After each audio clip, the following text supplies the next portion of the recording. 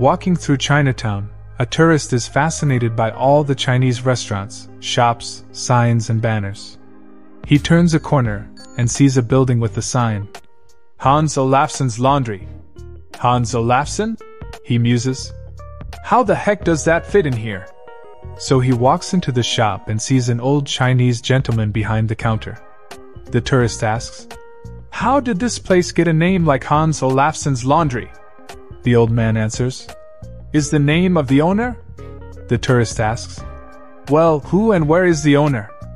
I am right here, replies the old man. You? How did you ever get a name like Hans Olafsson? It's simple, says the old man. Many years ago, when I came to this country, I stood in line at the documentation center. The man in front was a big blonde Swede. Lady, look at him and go, what's your name?